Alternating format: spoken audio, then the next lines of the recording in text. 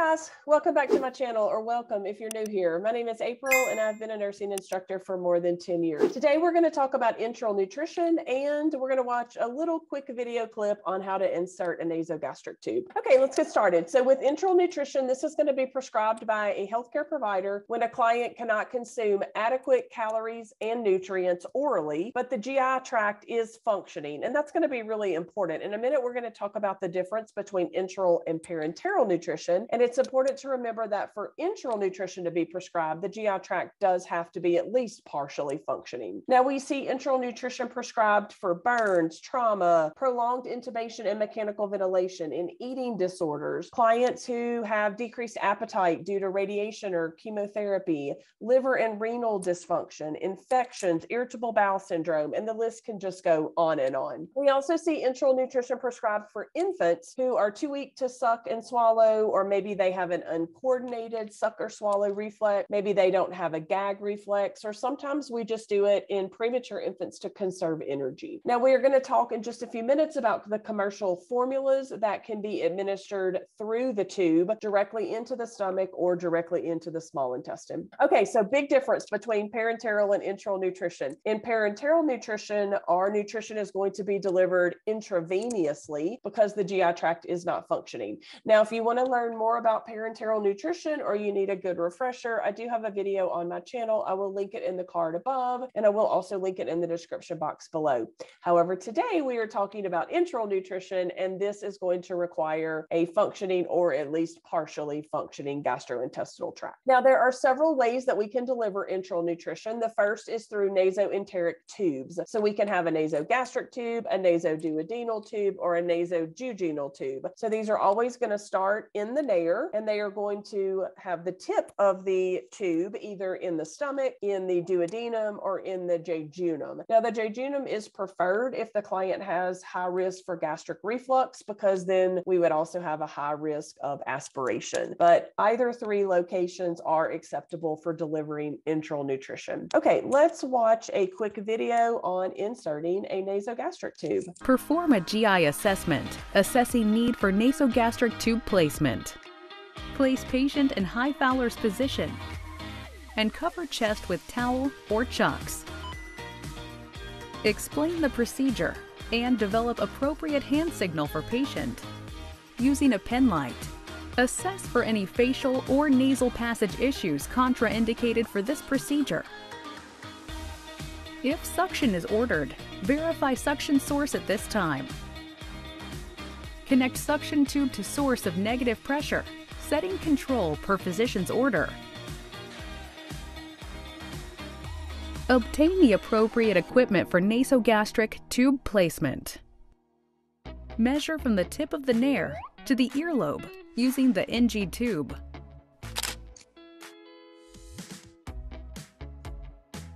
Then, measure to the xiphoid process of the sternum. Mark the distance on the tube with a piece of tape or marker.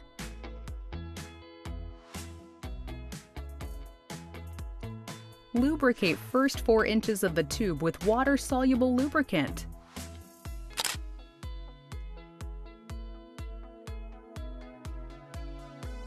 Ask patient to slightly flex the neck backward.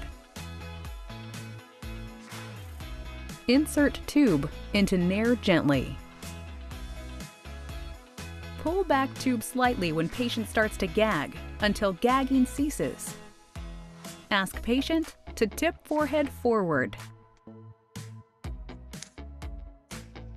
Give water with straw if applicable, or have patient dry swallow if necessary. Advance the tube several inches at a time as the patient swallows. Advance the tube until the taped or marked point reaches the nair. Pull back tube immediately if there are signs of respiratory distress. Secure nasogastric tube in place. Do not let go of the tube until secured. Verify placement of the tube. Aspirate stomach content to test pH. Collect gastric content. Test pH. Connect the distal end of the tube to suction, draining bag, or adapter after placement is verified per evidence-based guidelines. Dispose of soiled supplies. Ensure safe environment. Return bed to lowest height with brakes locked and appropriate side rails up, and call light and bell in reach. Wash hands per CDC guidelines. Okay, there are other ways that we can deliver enteral nutrition directly into the stomach or the small intestine. And this is going to be with a surgically created opening, so an ostomy. And then a tube can be placed into that surgically created opening. If that tube is going directly into the stomach, it is called a gastrostomy. If it's going directly into the small intestine, typically that will be the jejunum. It is called a jejunostomy. Now, these ostomy or surgically created openings are going to be more for clients who need long-term enteral feeding. So when we think about our nasally inserted tubes, those are going to be for clients who need temporary or short-term enteral feeding. Okay, let's talk about the different types of formula. There are 4 types. There is polymeric, modular, elemental, and specialty formulas. Now, our polymeric feedings, those are going to support 1 to 2 kilocalories per milliliter, and these are typically commercially prepared whole nutrient formulas. Now, the GI tract does need to be able to absorb whole nutrient administration of polymeric feedings. Now, sometimes these can also be created in the client's home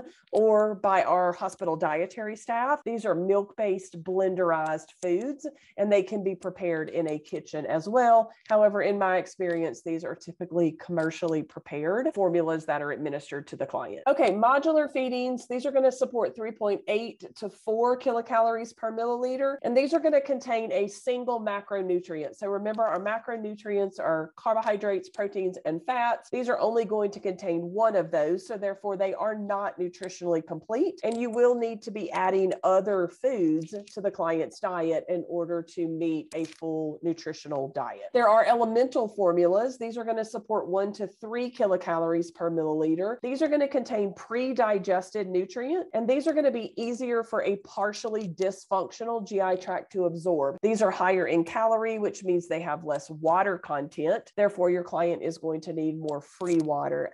Specialty formulas, these are designed to meet the specific nutritional needs of clients that are undergoing certain acute or chronic disease processes. Now, when we think about how formulas are packaged, they can either be delivered to us in pre-filled bags, or they can be delivered in cans of formula. Now, if you're going to use a pre-filled bag, it will also come with administration tubing, and the only thing you will need to do is spike that bag, hang it, and deliver your feeding. Cans will need to be opened, much like they usually have a pop top, much like a soda can, and then that formula will need to be dumped into a generic bag. Now, if you're going to take canned formula and put it into a generic bag for enteral feeding, then you can only put 4 hours worth of formula at a time into that bag. And that's to help prevent contamination, bacterial contamination, and food poisoning. So let's say if your infusion is ordered to be at 100 milliliters per hour, then you would only be able to put a maximum of 400 milliliters into that bag. And then you would need to store your unused formula in the refrigerator, and then you would add more as your bag got closer to being empty. You could add another 4 hours worth of formula. You can also use canned formula to deliver feedings directly into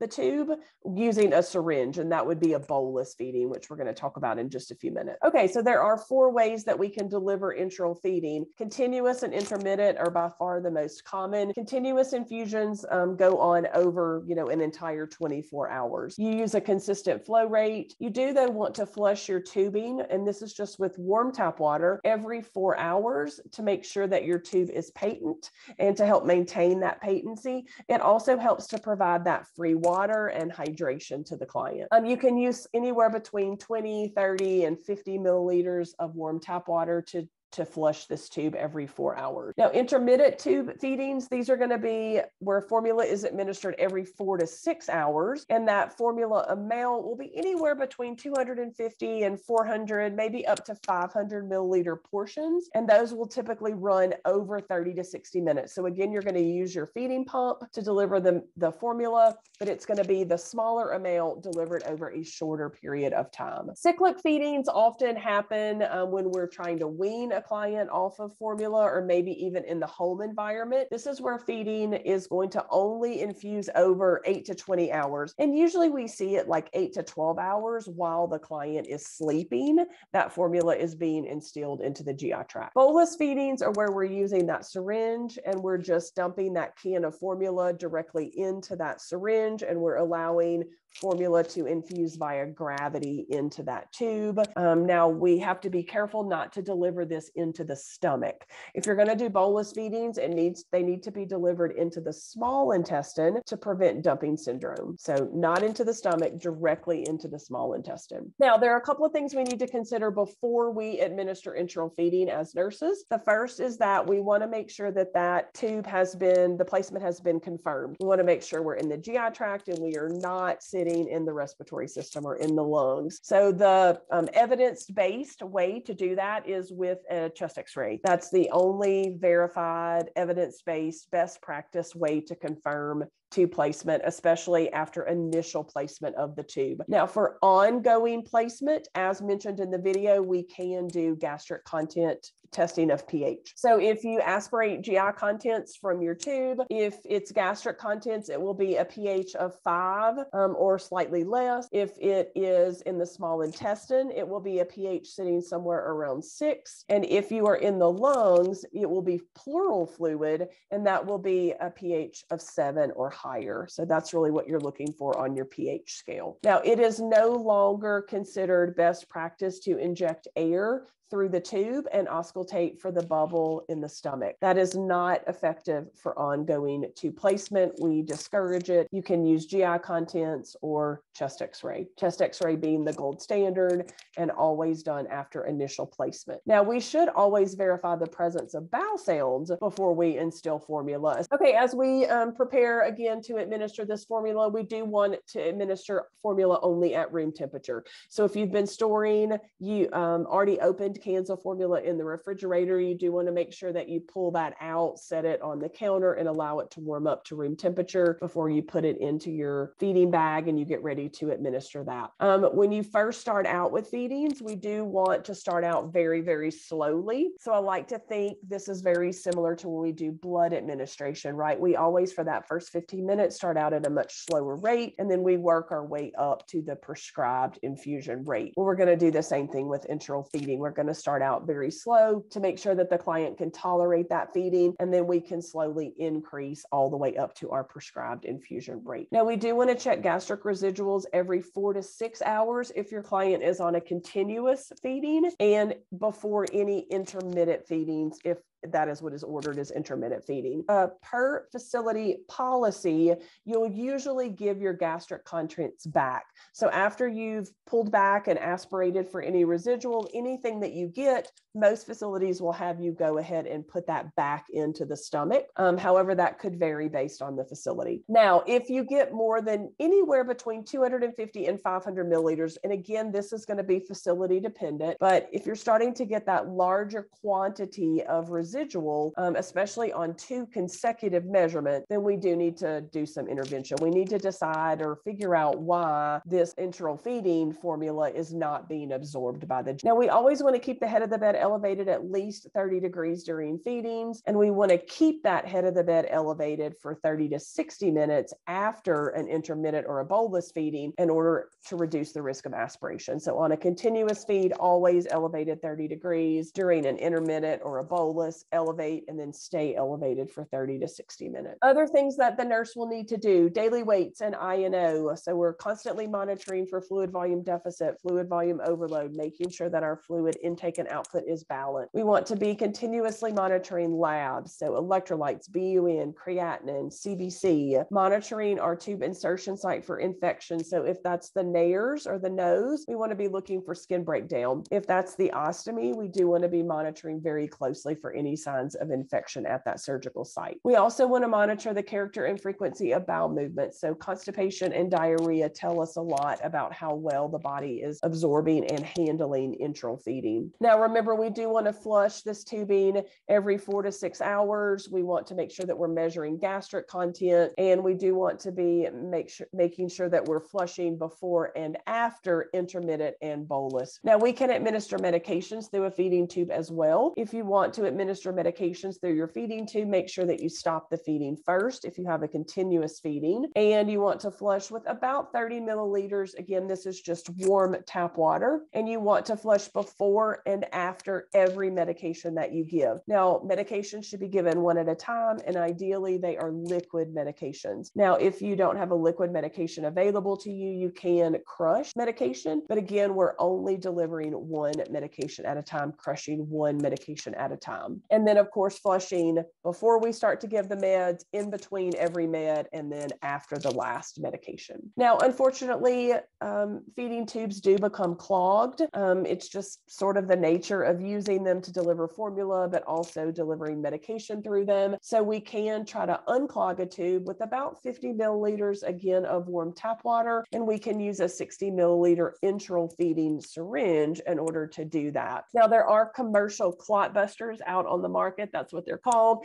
They're manufactured for the specific purpose of unclogging an enteral feeding tube. Now, I do know that in facilities, sometimes they allow you to use a carbonated beverage to try to unclog the tube, although that is not considered best practice. So that's not what we're going to talk about today. We're going to talk about using warm tap water and a 60 milliliter syringe, or a commercially prepared product that is specifically for unclogging an enteral feeding tube. We do want to make sure that we're providing meticulous oral care, especially if your client is taking in nothing orally. Now, sometimes clients are getting some degree of oral food and fluids in addition to enteral feeding. We don't want to neglect the oral cavity. We want to be taking care of that oral cavity. Now, when we get ready to wean this client, we do want to make sure that the client is consuming at least 2/3 of the protein and calorie needs, daily caloric intake that they need, before we completely discontinue the enteral feeding.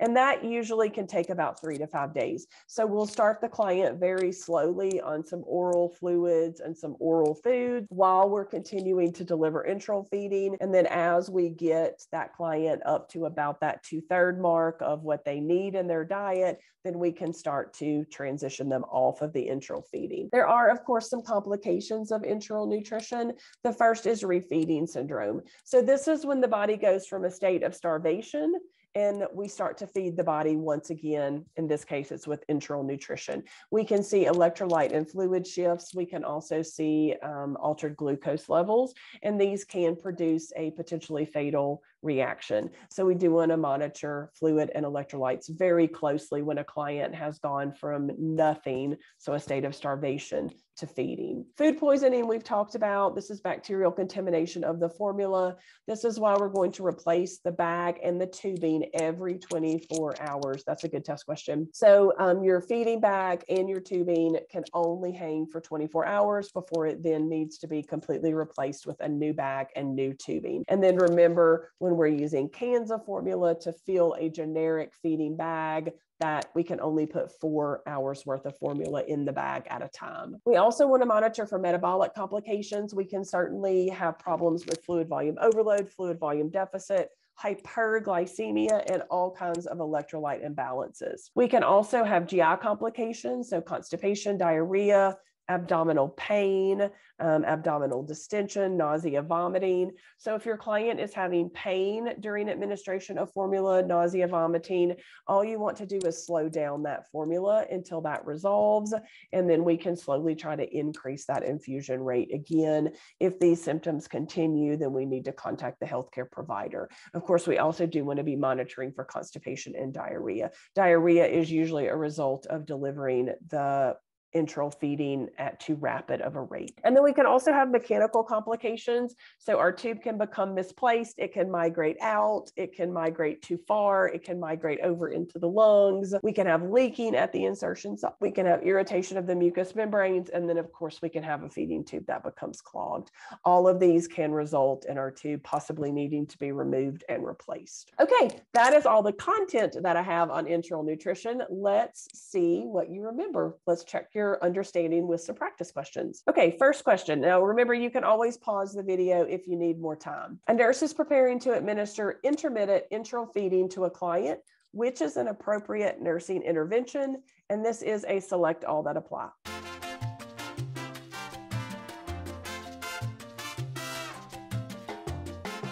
Okay, and so the answers to this question are going to be: discard feeding equipment after 24 hours. That's your bag and your tubing. Place any unused formula cans that are open in the refrigerator, and flush your feeding tube every 4 hours. Let's look at the incorrect answers. So A, only 4 hours worth of formula. That is to prevent bacterial contamination. So not 24 hours from a can. Now your pre-filled bags, you don't have any control over how much formula is in those bags, but remember those bags have been filled in a sterile procedure. So from the manufacturing company, and they're sealed up. However, when we're using cans, of course, we can have contamination from the top of the can, from our hands, from our technique dumping the formula into the bag. That's the reason that we can only do 4 hours worth of formula when we're dumping it from a can. And then of course, E, the head of the bed needs to stay up for at least 30 minutes after administration, but ideally it would stay up for as long as 60 minutes. And all of that would be to prevent aspiration. Okay, next question. A nurse is administering bolus enteral feedings to a client who has malnutrition, which is an appropriate nursing intervention. And this is also a select all that apply.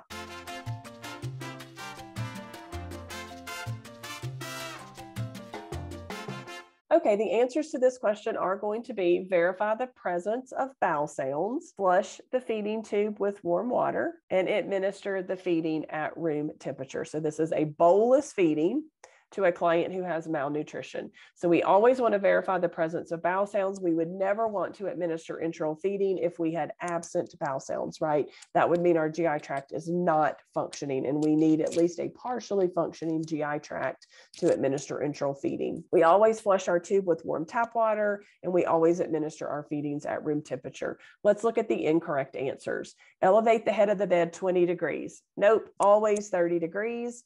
And when we instill bolus feedings, those are feedings that are going to instill rapidly. So anywhere between 5 and 30 minutes. If you were going to instill the formula over 60 plus minutes, that would be an intermittent feeding. But a bolus feeding instills much, much quicker. Next question. A nurse is instructing a client on how to administer cyclic enteral feedings at home.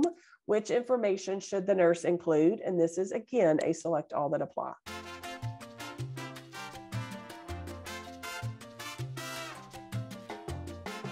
Okay, answers to this question are going to be: set the feeding up before you go to bed. So this is cyclic enteral feedings at home. So cyclic, remember, typically happens over 8 to 12 hours at night while the client is sleeping. The next answer would be: weigh yourself daily. Again, we're always monitoring for fluid volume deficit, fluid volume overload. Weight is the best way to look at acute fluid shifts. And those are going to be the only answers to this question. Let's look at the incorrect answer options. Give the feeding every 6 hours. So that would be intermittent feedings. This is cyclic feedings. Cyclic feedings are going to happen all night long while the client sleeps. Flush the tube with a carbonated beverage to dislodge clogs. So we talked about that. We do sometimes see that in hospitals, and I do want to acknowledge that. However, it is not best practice. And again, this is a client at home. So if the client at home feels that their tube is clogged, they need to call their healthcare provider. And then E, ensure the head of bed is elevated at least 15 degrees. Nope, we've talked about that. It is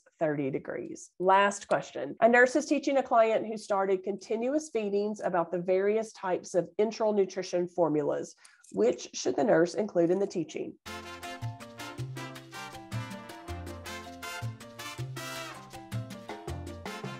Okay, and so the best answer to this question is going to be standard formulas contain whole proteins. That is a true statement. These other statements are not true. So let's look at A. Formula that is rich in fiber is recommended when starting enteral nutrition. That is not true. We want to start with formulas that don't have any fiber in them so that we can see how well the client is going to tolerate enteral feeding. C, hydrolyzed formula is recommended for a fully functioning GI tract. That's false. Remember, the hydrolyzed or the elemental formulas are what we use for partially functioning GI tracts because they are partially digested proteins. D, the high-calorie formula has increased water content. That's false. The higher calorie the formula, the lower the water content in the formula. Therefore, we will need to be supplementing with more free water. Okay, guys, hopefully you found this conversation about enteral nutrition to be helpful. If you have any questions, please don't hesitate to leave them below. You can also reach out to me via email. You can find me on Twitter and Instagram, and I am posting daily over on those sites as well. Now, don't forget, if you're struggling with parenteral nutrition versus enteral nutrition, I will link a video in the description box below on parenteral nutrition. And just one last comment, I am running a sale in my Etsy shop right now. It is the spring break sale. Currently, you can get 50% off of every product in my Etsy shop. I have lots of case studies and study guides for all kinds of content, med-surg, OB, and pediatrics. And that sale is running through March 31st, 2022. Have a wonderful day, and I will see you in the next video.